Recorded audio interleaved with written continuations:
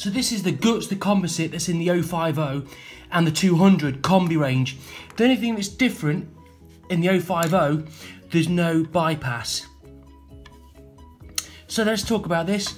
Here you've got the plate to plate. So if your hot water is fluctuating hot and cold, it's more than likely the plate to plate. On the 200 range, there's a drain valve at the bottom right. On the 050, you have to pull the pressure gauge cable out. So to get this plate to plate out, there is a torque screwdriver required on the left. On the 200 range, there's a thermistor there. Now just clip off. Slide this out. There you are. So there's the two different metals, look, so they expand at different rates. Put some vinegar in or descaler in, boil the kettle, put boiling water in, give it a knock around, and then blast cold water through it for 5 minutes. And then the hot and cold water will cause a shock in the two different metals, because the metals expand at different rates. On the 200 and the 050, you got a pressure gauge. So if you want to check if the pump's working, two methods. The pressure gauge will go up 0.2 bar if the boiler's working, the pump's working, sorry. The other way to check the pump is working, put a screwdriver in the anti-seize screw. So the next thing we have on the 050 and the 200 range is a built-in shock arrestor. One clip comes out. So if you're finding that the hot water tap is spitting at you, drain the boiler down, the cold water down, and refill it. And when you refill it, what it's doing is it's recharging the shock arrestor. So this shock arrestor is designed to absorb water hammer and pressure for the water to escape should the pressure build up in the system. This is actually a very good device. It saves you fitting one externally, and this is to protect the plastics. Remember, if the hot water tap spits, drain down and refill. Just here we have an NTC. So again, drain the system down. Should an NTC fail, just take it out, clean it, and check the resistance. We'll do the multimeter a bit later on.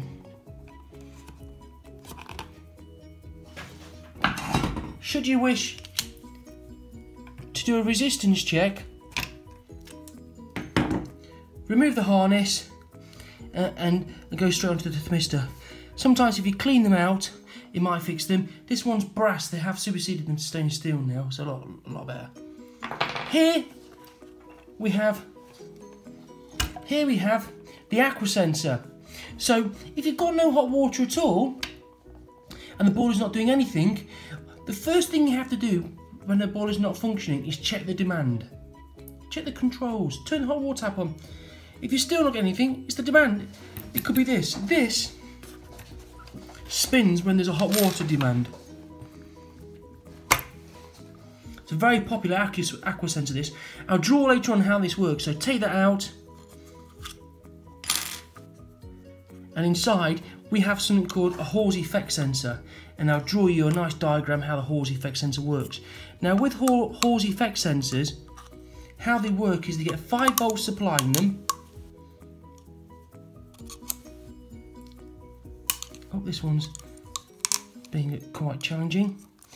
How Aqua Sensors work, they get 5 volts supplying them and roughly half the voltage on a return exit.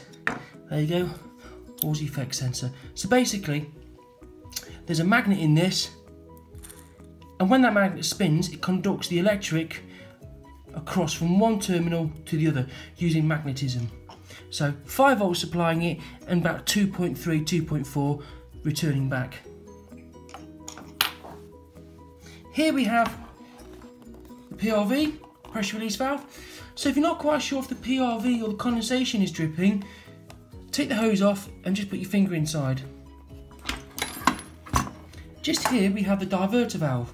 So on the 200 range and the 050, the best method to take this out is to just pull it out. If you need to take the diverter valve body out, probably be best if you were to remove the pressure vessel cable here. Just pull it out, put some grease on, put it back in. So, diverter valve. So if you want to check how this is working, simple method. Put it in purge and you'll move to the mid position. Whenever you're draining down a boiler appliance, always put it in purge. Because what a purge sequence does, a venting sequence does, it puts it in mid position. So another quick method to check this is to actually turn the power supply on. So whip it out, put the power supply on and off, and you'll see it move to the 3 positions, and that's doing a little safety check. We'll talk about how to do a resistance check on that later on. So here we have the diverter valve body. So the diverter valve body on this appliance is actually quite good. It's actually a paddle type. So on the 050 you will struggle to get this, but on the 200 range you can slightly undo the panel, side panel, and that will give you a small clearance. So again, the diverter valve is playing up. One of your best methods to do is to pull this off and turn it yourself. If that's working, you know you're overhauling the problem. If you're getting to a situation where you're putting hot water tap on, the heating's coming on, it's probably this valve here. So I've done that. Let's pull this out, and there you have the paddle valve for the diverter valve. So heating comes on, not a problem. Hot water comes on, that rads get hot in the summertime. This could be it. It could be passing. You simply just fit a new washer.